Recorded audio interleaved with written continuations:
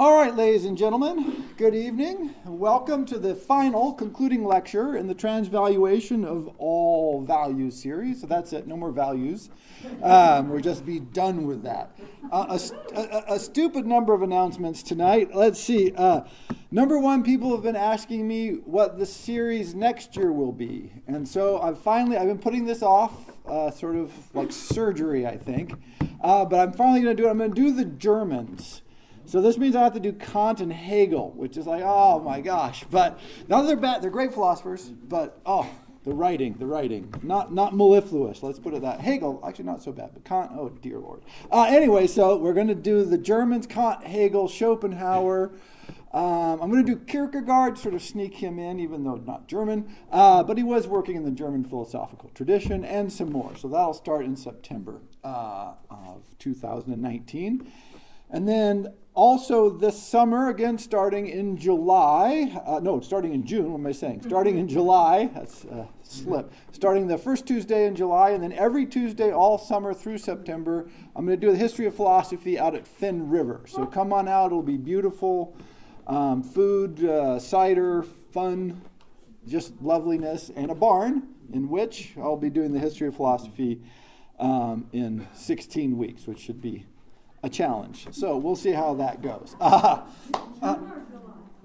June. Starts in June. First Tuesday in June. Yes. I was hoping I had said July, but I actually agreed to June. So we'll have to start very soon, it turns out. Shockingly soon. When I agreed to do that about 2 months ago, that seemed real far away. Like, wow, that's way out there. And all of a sudden, it's not as far away anymore. I'm not sure what happened. All right, so Transvaluation of All Values conclusion. I was trying to think about how to come around back to grips with this. And so two things sprang to mind. One is we're just primates. We're primates with some extra trimmings on top, but we're still primates. And if you look at a lot of monkeys, particularly the ones that swing through trees, some monkeys jump, but there are monkeys that swing through trees, and they never let go of the branch they're holding until they reach a new branch. This is the way monkeys get around in trees, which is smart. This is not a stupid thing. But I think with the transvaluation of all values, what we're facing is we have to let go of the old branch, and we don't know where a new branch is going to be, if a new branch exists. We're not exactly clear how far it is from our tree to the rocky ground below. I really think that's essentially what we're faced with. Our old values, our old systems are breaking down. We don't want to let go of them, but we have to. Another way of thinking about it, too, is the ancient mariners, particularly in the Mediterranean, but all over the world, they like to sail in sight of the shore. Because that way you know where you are. Once you lose sight of the shore, if you don't have the vision of a new shore in front of you, you're just sailing into the void.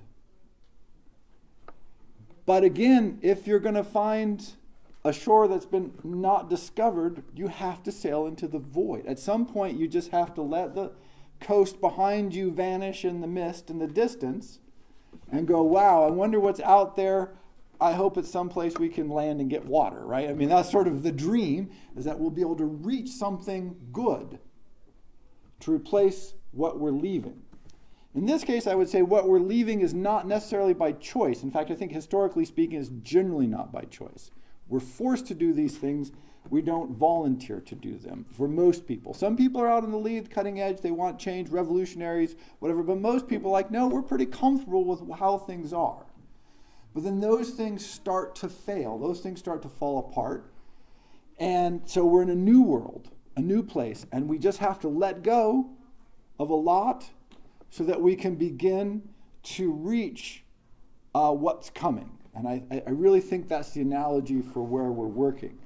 To wit, I thought, let's look back just the last, since 1950. I saw some significant changes. And these aren't necessarily all just sort of important things, but these are substantive, value-challenging moments that have fundamentally undercut old beliefs. They don't provide new beliefs. This is the important thing. Usually what happens is your old beliefs get smashed, before you get new beliefs to replace them. And so there's this awkward transition period. We're in the awkward transition period. You may have felt this. Like I said, you've probably noticed this. So it's 1954, Brown versus Board of Education. Unanimous Supreme Court decision, by the way, astonishing, is to say, theory, the finding was, look, you can't have segregated schools. You can't have separate but equal. Fundamentally, though, what it said is you have to treat people equivalently because people are fundamentally the same. There's no essential historical precedent for this. We've never believed that, not in our society, not in any society. We just don't believe it. If we think our people are good, the people across the border are bad. If we think men are good, we think women are dogs. If we think the ruling class is great, the slaves can be killed willy-nilly. You're the wrong race, the wrong skin color, the wrong religion, then we can just shoot you, kill you, burn you. That's fine. That's human history. Brown versus Board of Education said there is no class of people that is less and can be treated that way. This didn't solve anything. This created an entire raft of problems which we're still trying to sort through with varying degrees of success and failure.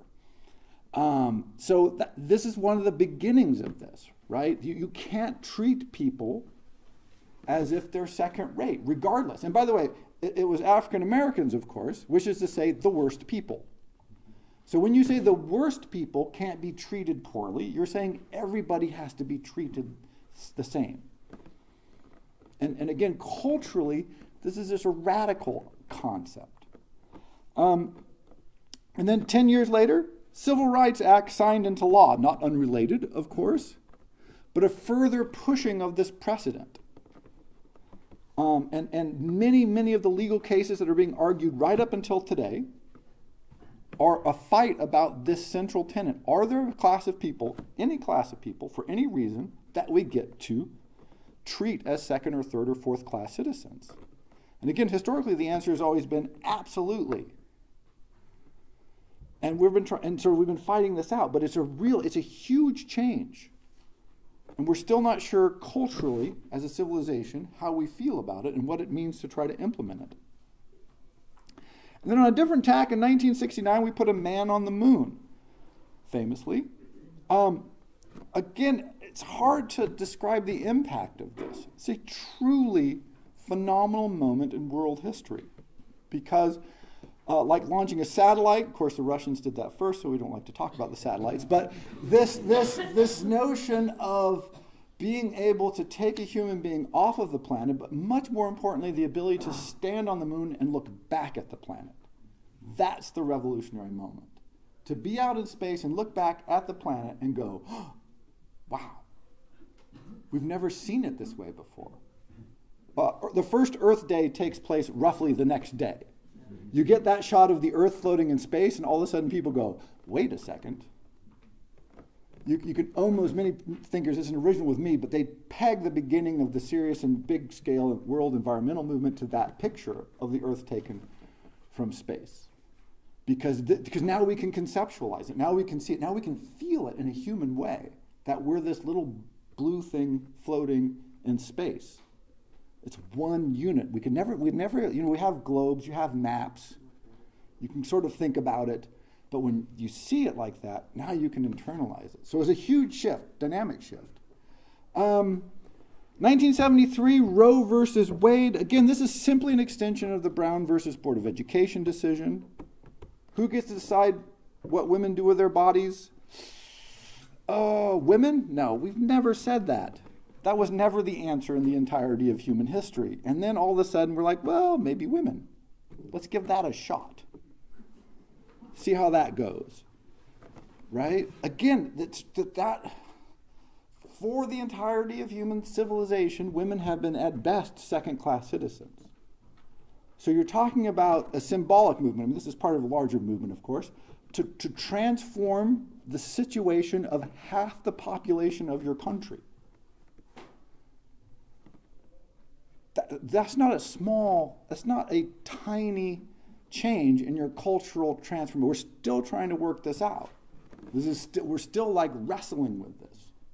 What does it mean to take half of your population and change their fundamental standing. And again, the laws are just the sort of symbolic level of this. It's really trying to make it work culturally. So in day-to-day life, this is how people interact and experience the world, and just go, oh yeah, these are our values. This is what's normal. 1975, end of the Vietnam War. Again, the whole cycle of the Vietnam War, for of course the United States, was traumatic. And it demonstrated what people keep talking about today and forgetting the history, is that there are deep schisms in the country. One of those schisms is the role of the United States in the world. What are we supposed to be doing out there? And also a clear defeat. That is not, see, we're not the defeated. We're the victors. It was a huge challenge to the notion that the U.S. is the winner. And everybody else, well, if you're on our team, you can win. If you're not on our team, well, then you're the loser by definition. Until Vietnam. And so, by the way, there's an entire industry that's been rewriting the history of the Vietnam as a victory for the United States. It's hard to believe. I'm not making that up. You can look this up. But we actually, it turns out we won. I'm not sure what we won, a prize, a trophy, a ribbon, participation award, apparently. But that's we must have won. We had to have won because we're winners. Until you're not. This is a huge blow. 1982, Equal Rights Amendment fails. So this whole equality for women thing, well, it's a nice idea. There's many legal scholars who argue that it's already implicit in the Civil Rights Amendment and all kinds of other laws, that you actually maybe don't even need it. But culturally, we weren't prepared to actually just pass that, which is indicative of the tension. That it passed a bunch of states and didn't pass a bunch of others means we don't know, right? That's the tension. 1991, collapse of the Soviet Union. This is an easy one to overlook because it's a certainly big event, but after the World War II, it's important to remember that before World War II, America was an incredibly isolationist country. Roosevelt, the first Roosevelt notwithstanding. And then all of a sudden we weren't. And so we had for about 60 years organized our sense of ourselves as opposed to communism. Again, we're winning because we're beating communism. We're the better system. How do we prove it? By showing them that we're better. So we sent symphony orchestras around the world, and we funded the arts, and we had big universities, and of course a very impressive military, and we were friends with lots of people. Why? Because the Soviet Union was evil, a threat, and we didn't want to just defeat them, we wanted to show them we were better. And then they collapsed. And so what's the purpose of your government now? We don't know. No, honestly, we have no idea what a government's for anymore. Are they supposed to, what, keep us safe from whom? I mean, we have a massive military, and it's not pointed at anybody because who are we being protected from? Why should we send symphony orchestras around the world? We don't do it anymore because we're like, oh, that's right. We didn't never care, but now what? See, we're just at a loss. I mean, this is, by the way, there's historians talk about this, is your government needs to have a narrative that makes it make sense. Our narrative vanished in 1991. And we thought, this is great, a new world of something good. Fill in good things here. And it turns out that, yeah, we've lost our narrative. So even at that structural level, we don't know what's going on very much anymore. 2003, last laws against homosexuality overturned. 2003. Every time I'm always like shocked by that. Because I think, oh yeah, homosexuality is 67, 8, 2003. Finally, the last laws against homosexuality overturned in the United States by the Supreme Court. By the way, this was a legal battle. And then not that long afterwards, you get 2015, gay marriage becomes legal throughout the United States. So that's a huge jump from not illegal to you can get married in 12 years. This is culturally disruptive.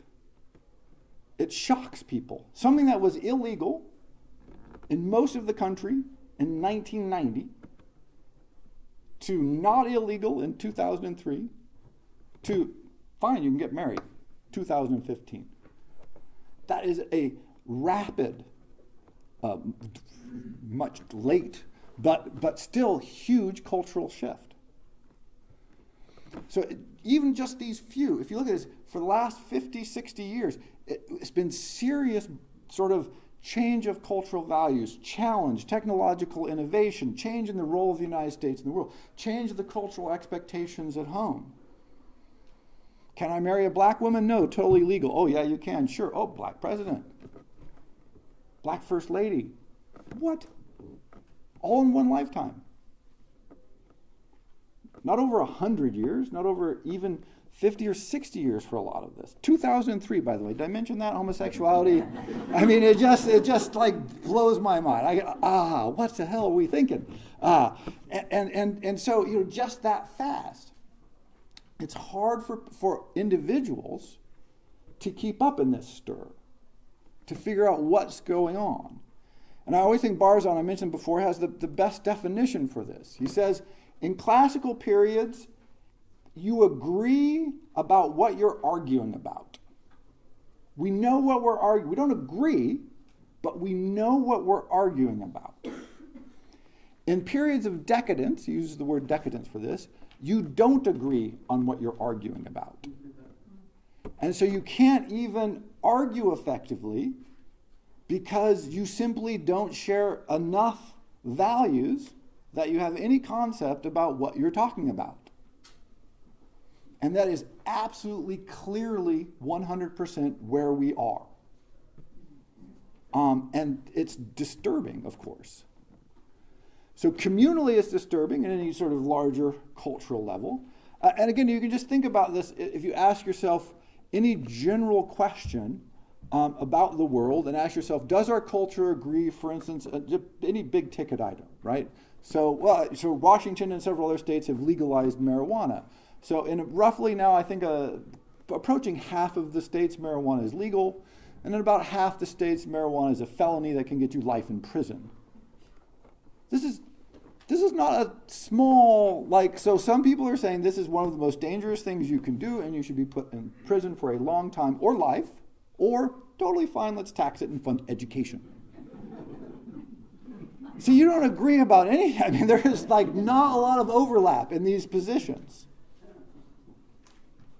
That's what's happened. So generally what people thought was, in this argument what will happen is we'll shift from people going, it should be illegal, it's not that great, and then you'll go to, well, it's not that harmful, but we don't want to legalize it, to, okay, you may as well legalize it because who really cares anyway, and we get some tax revenue from it.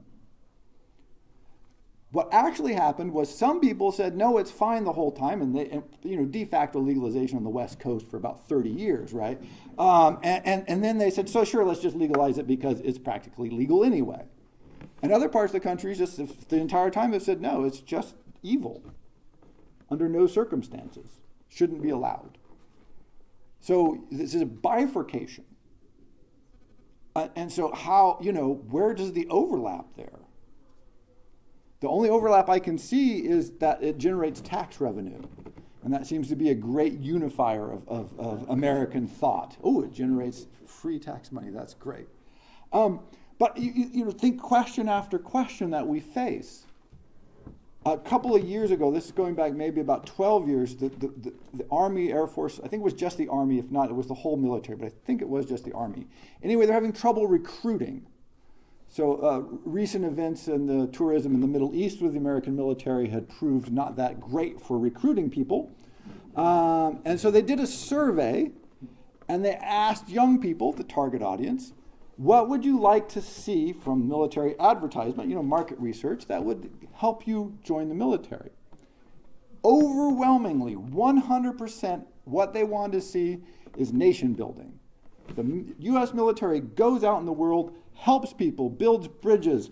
If there's a tornado, we put in pumps and save your people, and we rescue from storms, and we protect you from the evil people, and we make your life better. And the U.S. military said, no, we're not doing that.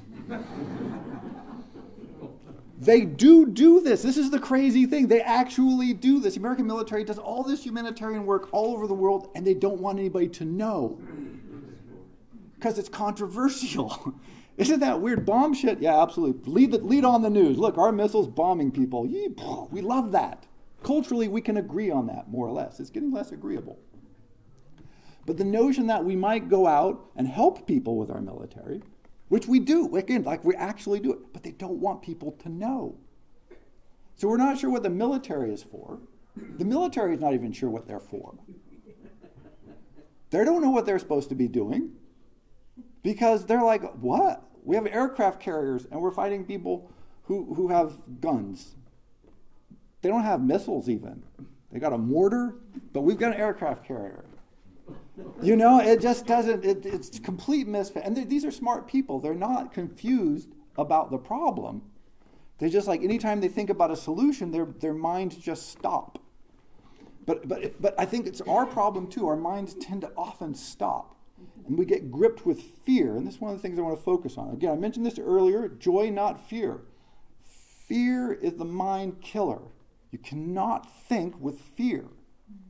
And so much, people like, global warming people. Yes, global warming's happening. But this terror, end of civilization, people keep saying. I'm like, this is absurd. If 3/4 of the world's population dies, civilization will go along just fine. I mean, it'll be horrible for humanity. If you like people, that's bad. But like the history of civilization is filled with these events. It seems stupid to inflict one on yourself, but we've done stupid shit throughout history. But this notion of trying to scaremonger people into things simply freezes the mind. And everybody's doing it now because people are really filled with fear. And so I wanted to look at some quotes here. And it's on the back page. I don't know why I put the one I wanted to start with in the middle of the back page. But this is from Aristotle, Nicomachean Ethics, or Nicomachean, I'm not sure. Courage is the first of human qualities because it's the quality which guarantees the others.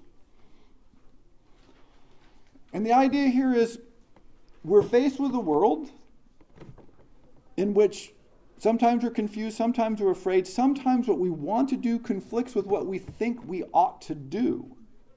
And the only way you can make the decision to overcome what Aristotle referred to essentially as your animal self is with courage.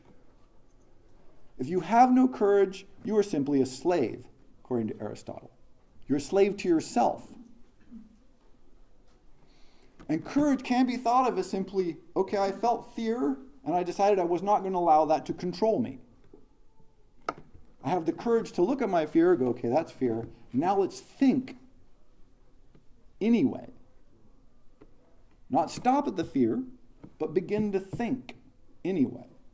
And several commentators in Aristotle's time, and Aristotle essentially comes around to saying, in fact, the only ethic that matters is courage. There is really only one. Without courage, you're doomed, and with courage, well, you're in business.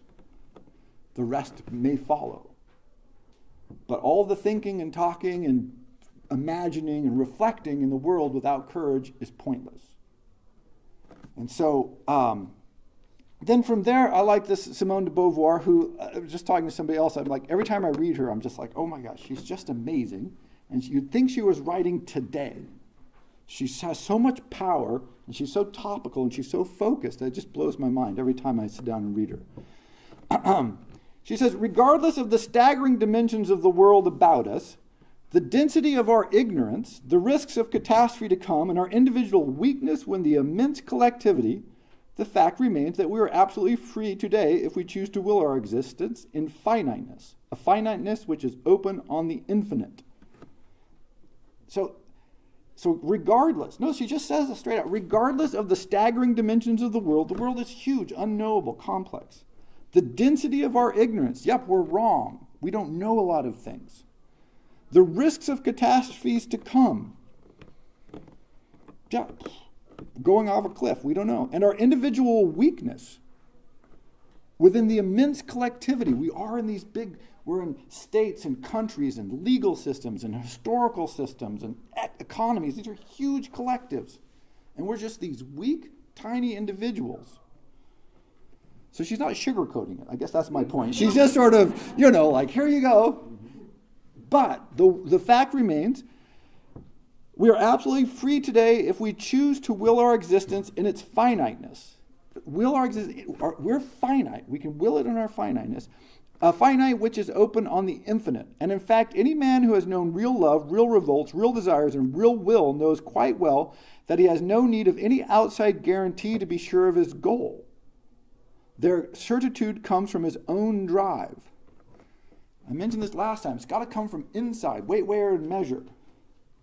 There's no external, objective, absolute guarantee. And in fact, if you search for one, Simone de Beauvoir suggests you're probably on the wrong path. That drive has to come from the inside, even in the face of all this.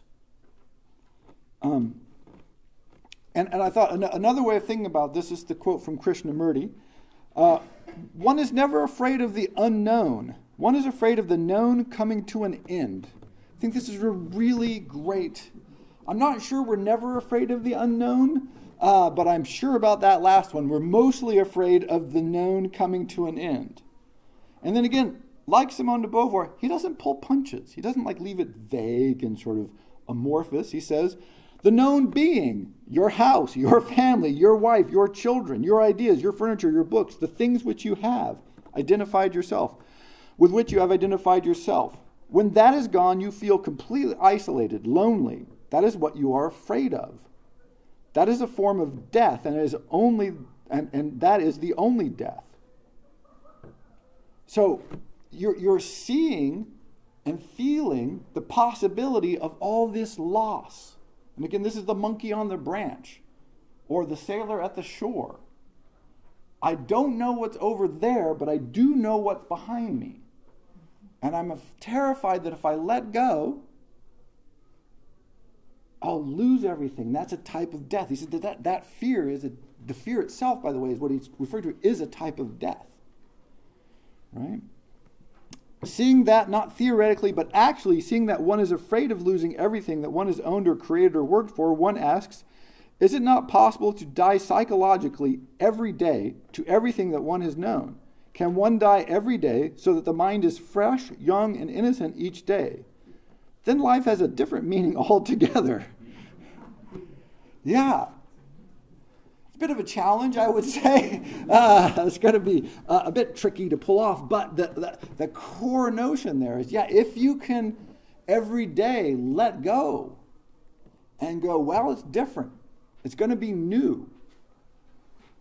Not easy, not simple, but then your mind is fresh. Then you can start again. You can restart. And we always talk about this. We say, we want people to have new values, to get rid of those old ideas. Why did it take until 2003 for homosexuality to be legalized? Well, it's because people are terrified of homosexuals. Why? I've never figured this out. But anyway, so they were. But if you could wake up new every day, you could go, does this make sense? Have I had negative encounters? Have they done anything that I should interpret as in any way threatening to me? Probably the answers to all these will be no, and then you can go, right, great, let's move along then. So these trained fears you have to carry with you. Another way to think of it is you carry your trained fears with you from day to day. You keep them up, you feed them, you nourish them. Here's a little food for my fear today, a little food for my fear today. Keep that growing, keep it healthy. If you let go of it, it dies. Free your mind. But that's the courage problem, right? And then last quote from Schopenhauer, odd group, Krishnamurti, Simone de Beauvoir, Aristotle, and Schopenhauer. So we're just moving through philosophical history at random here. But hopefully there's some link. We'll see. True loss is just as impossible as true gain in the world of appearance.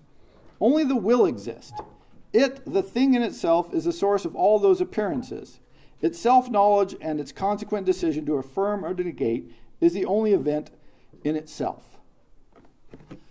So there's the idea of both de Beauvoir and Krishnamurti are talking about, and Aristotle for that matter. The inside is what tells you what all the world of appearances is really about.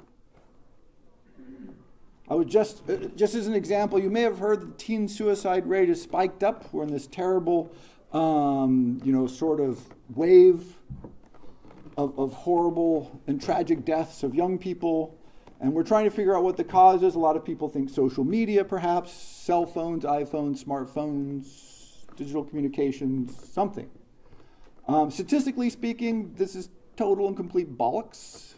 We don't want we want teen suicide to be zero, of course, but we are not in a tragic wave, not a huge upspike. We are not even as high as the suicide rate was in the 1990s, when it probably wasn't smartphones causing teens to commit suicide. And yet that's what we're told. Something has gone tragically wrong with young people. One good way to find out if this is true would be, of course, to talk to young people. But we're not going to talk to young people because we're an incredibly age-segregated society, by and large. Also, we know old people are hopelessly out of touch with the world. They're backwards, their values don't matter, they have no knowledge that's useful. And so if you want to start a company or you want to hire somebody, you need to get young people who, if they haven't committed suicide, are apparently quite good at things. And the old people are not. And the young people won't check this out because we're an incredibly age-segregated society. These sorts of stories are repeated to us endlessly. And so we go with them. And since we don't test them often, we tend to sort of go, well, sure, that makes sense. The Deep South is a terrible place. No one wants to live there. It's all poverty and ignorance and backwardness and racism. Except lots of people like living there. Lots of them have high quality of life. And actually, they have remarkably low rates of depression in many of these states. And so, okay, I was talking to my students, we know things about the world like, okay, red state, blue state, Washington state, very blue state. We are a remarkably left-leaning state, except when it comes to things like education, which we won't fund because we don't believe in it. And then everyone knows Texas is backwards and sort of retrograde in every possible way, except for the fact that they're huge investors in education, particularly higher education. Particularly higher education to give opportunities to just about every student in their state a chance to go to college. And that's like, well, wait a second. Can that be true? But see, and these narratives, but by the way, we're inundated with so many narratives that it would essentially take forever to unravel them all. This is our problem. How do you adjust in a world where our old narratives, our old stories are crumbling? We're trying to grasp onto new ones. We don't have time to check them all. We have to ponder, reflect, and think. Step one, though, so this is the conclusion of the transvaluation of all values. Step one is, again, not to give in to fear. Fear simply kills your mind, even if what you're afraid of is true. Even if it is actually something to be feared. Often not the case, by the way. Often things that we're told to be terrified of are simply not that terrifying. But even if it is true that what we're afraid of is worthy of fear, it's good to identify that and then stop being afraid of it. Because you can't think when you're afraid. You freeze.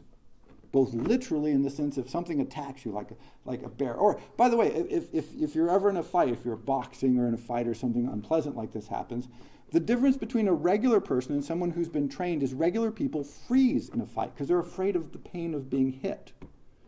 When you learn to box, the first thing you learn is, oh, it's fine to be hit. Just relax. This is all they tell you. Just relax. They're like, that guy's trying to hit me in the head. Just relax. Once you relax, it's an unbelievable advantage. If one person is tense and afraid and one person is relaxed, the relaxed person will win every single time. That's all it is. When you get two relaxed people, now that's a whole different story. But if you have a tense person and a relaxed person, you just can't do anything when you're terrified and you're afraid and you clench up. Same thing happens psychologically. If I'm afraid that my wife is going to leave me, that something terrible like this is going to happen, then I tense up. I get nervous. I get afraid. I've got to do something. Or I can say, okay, that's a possibility, because it always is a possibility. This is the power, the desperate sort of core of love. Is to love somebody is to say, yep, you can just kill me. I'm giving you the opportunity to just rip my heart out. I would prefer you didn't do that. That would be great. But that to the extent that you open yourself up to somebody and give of yourself to somebody, you're saying, yeah, you can absolutely pummel me and inflict incredible amounts of pain on me at my invitation. Of course, this is voluntary. You are making it possible. And so if that fear of that will either freeze you from opening up to somebody, or if you've opened up a little, then it'll cause you to close down from fear. Right? This is why I always think early stages of relationships, friendships, romantic relationships, it doesn't matter, are all about showing one card at a time, right? I'll show you one card if you'll show me one card, right? And you're always terrified that you're going to show the card and the other person is going to go, and you go, oh damn, not that card. Oh crap, right? I'll put that card. I didn't have that card. I don't know where that card came from. Who, right? It's sort of this, because you don't want to just, because somebody can then potentially really truly harm you.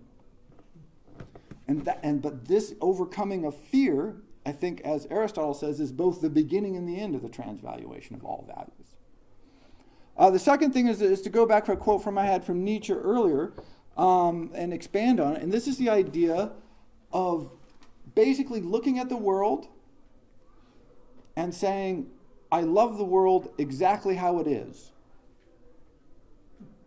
This is one of the most difficult, truly difficult tasks.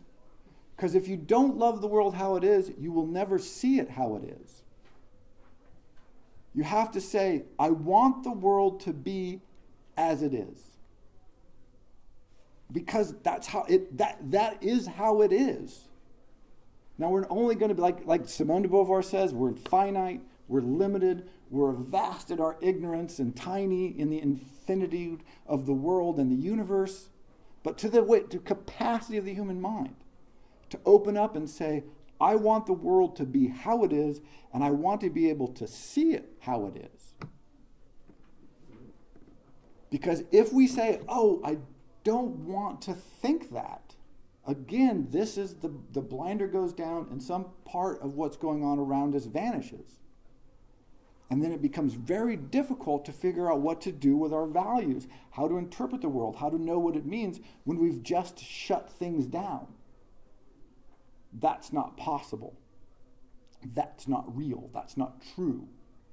Not because the evidence suggests it or my experience suggests it, because if it were true or if I did accept it, it would really threaten some things that I hold to be true or how I want the world to be.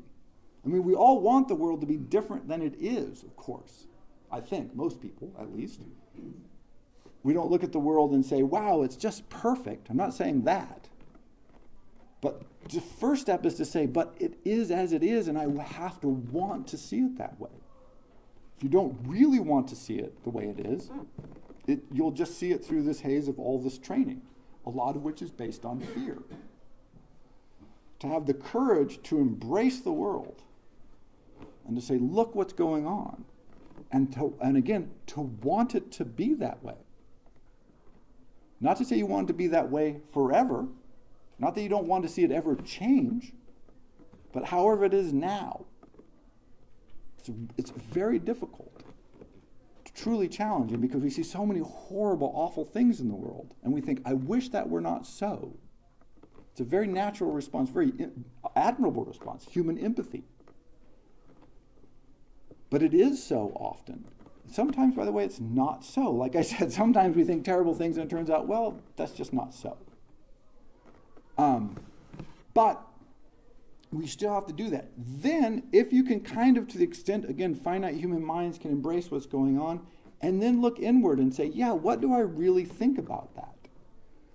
There's a great quote, I forget, I think it was in the New York Times about 15, 20 years ago, when outsourcing of jobs was really at its peak and it was controversial. Now we're just used to it, of course, that's what you do, right? But it was when it was sort of controversial, and they were talking to this very wealthy businessman, and he had just closed down a factory in the United States and laid off a couple of thousand people, sort of destroyed a small Midwestern city, you know.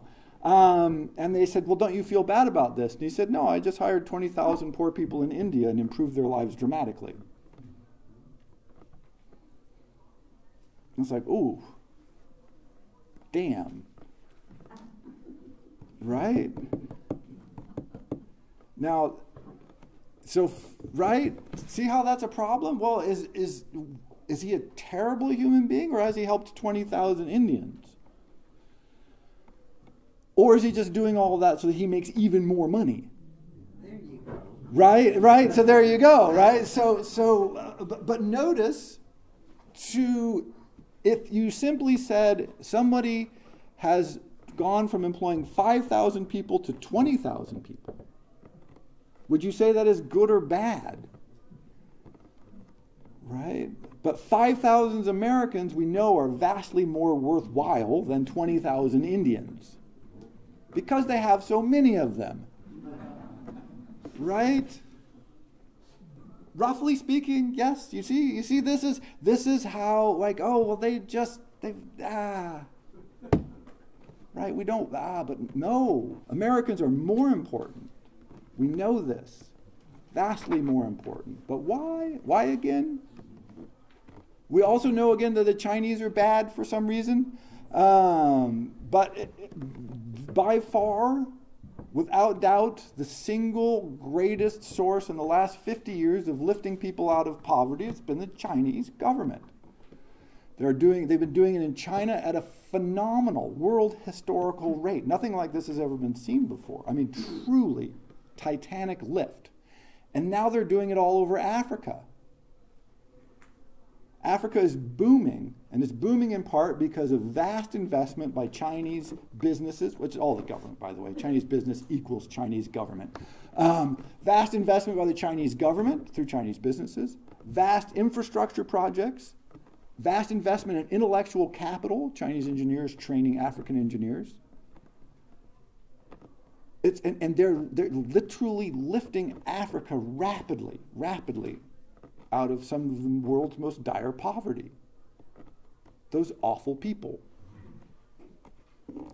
Now, this doesn't mean that they're perfect. It doesn't mean we don't have problems, but you got to open your mind and go, well, are not the Chinese worthwhile? What's going on? Right? These narratives that we're told of the goodies and the baddies, who we should like and who we should dislike, who's good, who's worthwhile. But again, you have to actually open your mind and ask, well, what's going on? What's happening? And then, what do I think of it? And again, this is what we're always going to come back to. It's perfectly reasonable to say, yeah, that's all well and good, but if you're doing that under a repressive communist regime, I think it's better to have freedom than to have this lift out of poverty. This is a reasonable ethical argument, but notice it's an argument. It's not a clear, written on stone fact. And so, or even the notion that some of the fastest growing economies in the world are in Africa. If you have some spare couple of $100 million in your pocket today, your financial advisors are probably saying, you know what, we want to be investing in Africa. Where are the returns? Africa. There's a couple of major American corporations that are profit neutral in every part of the world except Africa. They're making almost all of their profits now because it's developing so rapidly in such a huge market. America is a developed market, and so we go, wow, we don't think of Africa as booming. We don't think of Europeans as moving to Africa for job opportunities, although this is happening in large numbers. Educated Europeans are looking around going, where are job opportunities? Africa. Often in their former colonies. So, it's like, so I just picked these things at random because, again, we're in this massive change. But it's got to go back to you. And so step one is to ask yourself, I would say, once you have the courage, look at the world, look inside, and then say, what do I care about? What matters to me? Because one of the beautiful things about humanity, I would say, and our human condition, is no matter what you do, someone will criticize you for it. You are always wrong, according to somebody. So if you gave $10 million to build a children's hospital, someone will say, why aren't you fighting homelessness? If you do something to help homelessness, someone will say, how about those cancer patients? No matter what you do, fund the symphony, oh, that's just for wealthy people, you should be giving your stuff to the children's hospital. Right? So it's just this circle. And people are often looking for outside institutions, as I mentioned, to justify, to come back and tell us what's right. And you can find that, but only if you close your eyes off, only if you shut your ears and say, whatever this institution tells me is good, I'll take it as good. If you look outside of that, people will tell you you're wrong. And so first thing is to say, what do I actually care about? What's valuable to me? What do I think is important? Now, other people can think other things are important. I'm not telling them what's important. Because then that gives you a measuring stick. And that's what we're talking about with the transvaluation of all values. Because then you can hold a measuring stick up and say, people say this about that, but my measuring stick is, say, beauty. Does this make the world more beautiful? If yes, good. If no, bad. They want to put a freeway in. It'll relieve traffic. It'll do all this stuff. If it's ugly, I'm opposed to it. If it's beautiful, let's do it. They're doing something in Seattle right now, in downtown. I just heard on the radio today on the classical music station. They were talking about it. They're putting some transit system in, and they're cutting down 100-year-old trees. So on one hand, now if I lived in Seattle, this would be a true tragedy because they need more trees, and they need less Seattle. If you've been to Seattle, it's sort of like, wow, it's not getting more beautiful over there. But notice it's public transit. And so somebody can totally reasonably say, look, I would rather give up the trees so that we can move people more efficient through this and help the planet, by the way, right? Sort of, reduce emissions, move people around, make the city more livable. Yay. Somebody else could say, unless you've got some 100-year-old trees that you're going to plant across the street, I'm not really for that. Don't tear down things you can't replace, I think is always an interesting rule. If you can't replace them, you can't get rid of it, right? But notice, I don't know who's right in that. I mean, I know where I would stand, but I can't say the other people are just out of their minds. But if you have a measuring stick, or maybe a couple of measuring sticks for different situations, then you can go, oh, I don't care what everybody else says on the entire planet. I think this is either worthwhile or not worthwhile. Again, as someone who's a huge classical music fan, you can read an article roughly every year that tells you classical music is dead. It has been dying for several hundred years, by the way. These articles go way back, which is hilarious. What they mean is classical music is not broadly popular. Notice this is very different from dead. Give or take, most of us are not broadly popular. This is not the same as dead. But even if you're the last person on the planet who is listening to Beethoven or Mozart, Bartók, classical music is perfectly fine. For you, it's great. And what else do you need? How many people out there? Along the same lines, I was just reading a very depressing article about the current state of the humanities in the universities. And there's a whole raft of these articles, one more depressing than the previous one, so I recommend not reading them. But the general claim is, and thus the humanities are dying. What they've done is they've decided that the humanities live at the university, like lions in a cage, and that if the zoo or the circus gets shut down, then there are no more lions in the world. There is absolutely no historical evidence whatsoever for this position. Shutting down the universities, all of them, which I think would be a tragedy, but would not equal the death of the humanities. And certainly the reduction in the size of English departments, although I'm very much in favor of English departments, would not represent the end of literature. In fact, it might even be helpful. Some might suggest, not myself. But this notion, right, of why is this true? I mean, and so one thing you could ask yourself is make a list of your 100 favorite novels. Maybe that's too many. 10 favorite. We'll just shorten it up. But you could do 10, 20, 50. You pick the number. It's up to you.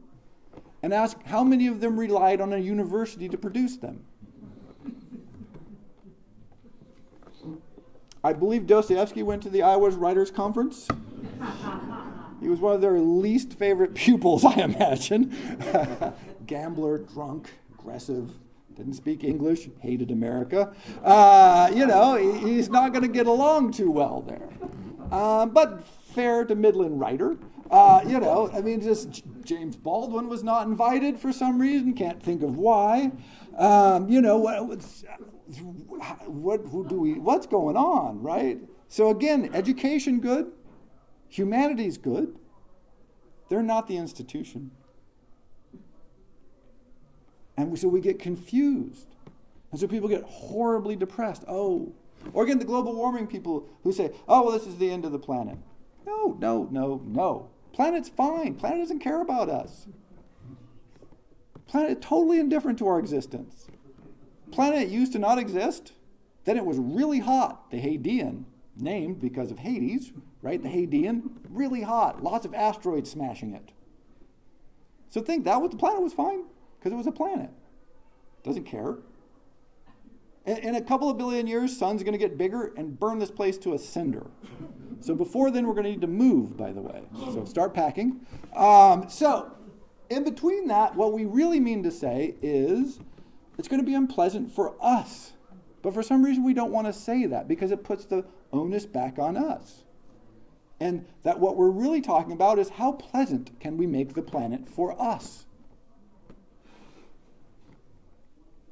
And I think making the planet pleasant for us is a really great goal. Because otherwise it's going to be unpleasant for us. See, it's not really that complicated of an argument. But it has nothing to do with the planet or nature or extinction. People always talk about extinction. Yeah, it's horrible that we're driving things extinct, but nature doesn't care. Nature is a massive extinguisher of life. Comets, life. Volcanoes, life. Snowball Earth, right? Total ice. Total planet covered in ice. Really thick. This wasn't great for a lot of life. Bacteria are like, works for us. But a lot of other life was like, this is sad. So that we're an event, maybe, like an asteroid, a comet, snowball Earth, supervolcano, is sort of, we can ask ourselves if we want to be that. I would think we probably don't want to be that. But that's us. That's our value. That's our measuring stick. And people try to put it out in nature or on the planet. But a tree is not holding a measuring stick at us. The planet doesn't say, you guys are doing good or ill. We do.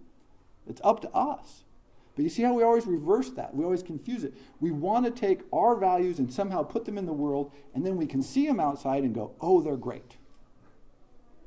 Look, there's an outside verification that I'm good. It doesn't rely on me. No, it relies on you. Read the Schopenhauer, read the Simone de Beauvoir. It always comes back to relying on you. So, courageous. 2, accept the world. Look at the world and all of its blemishes. By the way, this works for us as well. I think we're very good at hating ourselves. Right? We like to see our flaws and say, if I just weren't whatever, I would love myself more. This is the absolute path to never loving yourself very much, by the way. The path to loving yourself is saying, yes, this is how I am, and I love myself anyway. Or even better, and I love myself because of this. To see, to accept, to embrace, and then think. And then develop these measuring sticks from inside out. It's really clarifying. And by the way, now, as I keep mentioning, necessary. You have no choice. Because all the old systems that we used to rely on are sort of, we're getting nervous about them. We're getting like, oh, you can never lose money in real estate. That one kind of went up in smoke. What, by the way, it was never true. I mean, it's one of those great ones that people kept saying this right in the lead up to the housing market collapse. And I'm like, the entire history of modern economies is real estate speculation, bubbles, and busts. It starts all the way back with the Pacific bubble. I mean, it's like, it goes way back, hundreds of years. And yet people are like, yes.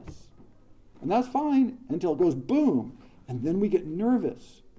Like, hey, wait a second. That narrative was not accurate. But I want it to have been true. Right? That American government, American democracy is unique in the world. We're a shining beacon of hope and order in a world of chaos and corruption. Right? This was always a dubious historical proposition. But I think even well-meaning people who believe this are now becoming somewhat suspicious of this story. Right? I think you have to say it's a little nerve-wracking. You know, it's a little like, oh, I wanted to believe. As I mentioned before, like this huge eruption of sort of aggressive, overt racism was been shocking to people. Like I said, those people were the white people. African Americans have been mentioning this sort of like, hey, over here, question, for a while, 400 years. And then it's like, oh, wait a second. By the way, this is the problem of the aberration. If you're in a system you like and something goes wrong, you say, well, that's an aberration. It's a one-off. Nothing works perfectly all the time. That's simply one of those times. 99% good, 1% bad. Yeah, that happens, right? It's an imperfect world. But if enough aberrations accumulate, when do you begin to say, oh, wait a second, maybe this institution, this system, this group, this whatever, is not working for me, is not actually good. The painful but difficult example I always like is people in physically abusive relationships. Right? Well, he only beats me once in a while. He doesn't mean it. Right? And so actually I can almost see the logic here. If you have a good relationship and once every 10 years somebody beats you up, could you say, oh, that's an aberration? I think potentially, right? Human flaws, stress, or unusual situation. I don't know. Once a year? Yeah. Once a month? Ooh. Once a week? Okay, now wait a second here. Right? I mean, but notice, when does aberration become pattern? See, that's totally internal. There's nothing to do with anything outside. This is an internal values transition, where you have to say, oh, wait, what I thought was just, no, those turn out to be bad. And notice retroactively, this is the scary thing, retroactively it makes all the previous aberrations become pattern. And now you've got to accept that, oh, I'm not wrong today, I've been wrong for this entire historical march, for however long it is. I have to reevaluate lots of stuff. And that really, this is the core.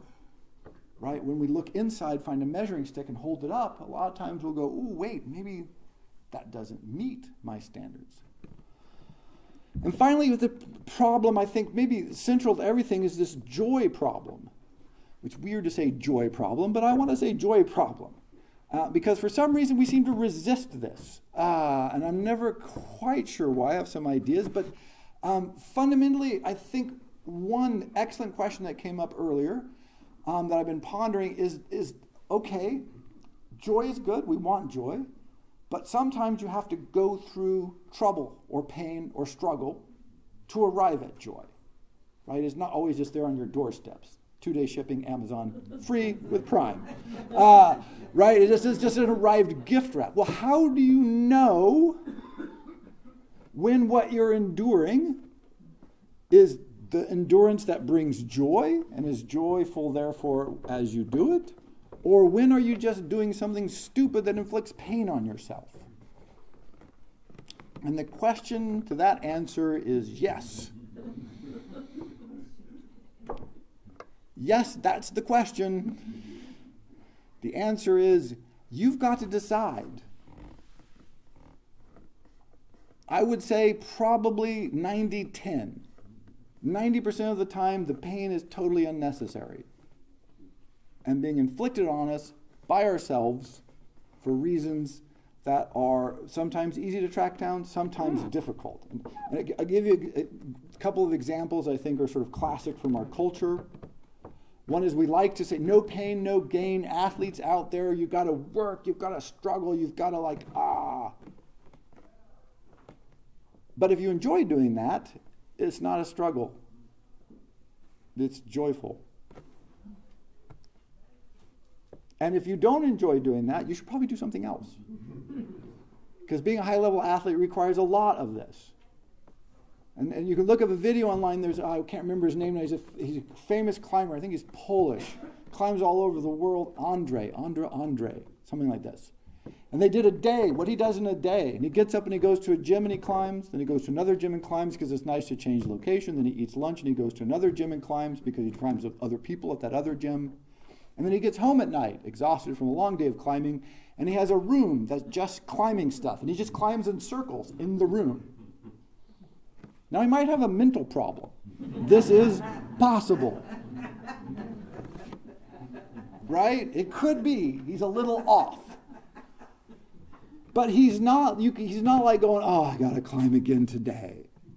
He's not like, if I really work and struggle, I'll be able to win a prize, and then everybody will say I'm lovely.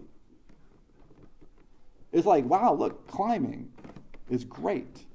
And I think this is where a lot of the pain, struggle, confusion comes from. Are you doing it because you love it?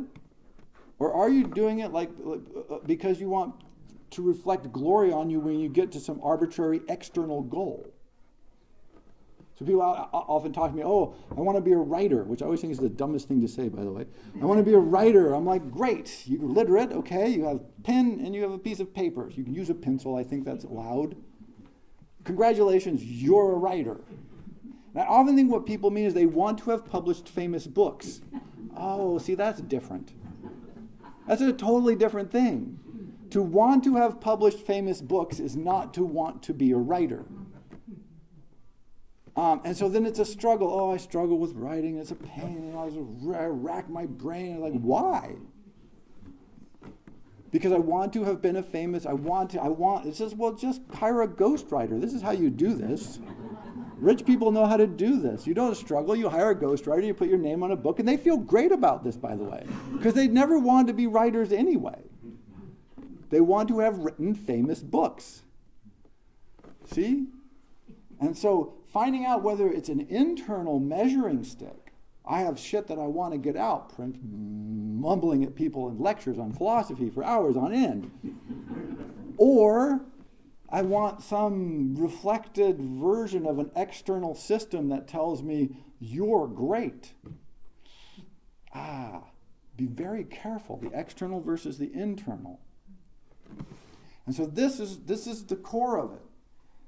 Values are changing. Our world is changing rapidly. We all know this. And the arbiter of what this means can either be you or some external arbitrary system that you do not control. I recommend you. I think you're going to do a better job, at least for you.